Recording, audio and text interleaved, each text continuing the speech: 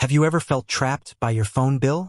Like you're paying for features you don't need and services you don't use? Well, I've got a solution for you. Today, we're diving into how to switch to Ooma, a VoIP service that could save you a ton of money. Before we get started, let's understand what Ooma is. It's a voice over internet protocol, VoIP, service, which means instead of using traditional phone lines, you make and receive calls over your internet connection. Think of it like Skype, but for your home phone. Why switch to Ooma? Save money. One of the biggest reasons to switch is to save money. Traditional phone companies often bundle services together, which can be expensive. With Ooma, you can pay for just what you need. Features. Ooma offers a range of features that might not be available with your current provider. Think caller ID, voicemail, call waiting, and even the ability to make international calls at a fraction of the cost. Flexibility. Ooma gives you flexibility. You can use your existing phone number or get a new one. You can also use your home phone anywhere there's an internet connection, making it ideal for people who travel frequently. Step-by-step guide to switching to Ooma. Research and choose a plan. The first step is to research Ooma's plans and choose the one that best suits your needs. Consider factors like the number of lines you need, additional features you want, and the monthly fee. Order your Ooma equipment.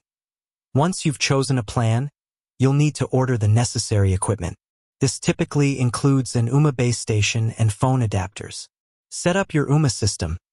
The setup process is relatively straightforward.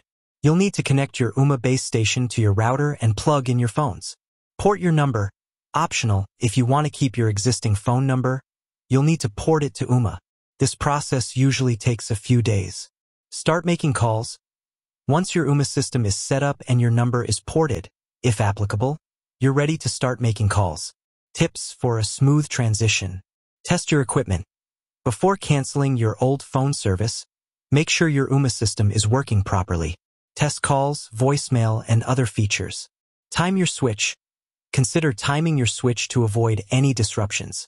For example, if you have a busy work week, you might want to switch on a weekend. Back up your phone book. Before canceling your old service, make sure to back up your phone book. You can usually export your contacts to a CSV file. Additional considerations. Internet speed. Your internet speed will affect the quality of your VoIP calls. A faster internet connection will provide better call quality. Power outages. If you experience a power outage, your Ooma phone service may be interrupted. However, Ooma offers battery backup options to help mitigate this issue. Customer support. Ooma offers customer support to help you with any issues you may encounter.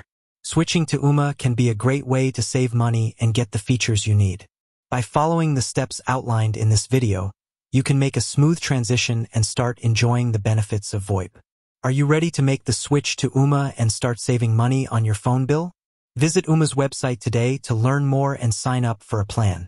With that said, thanks for watching, and until next time.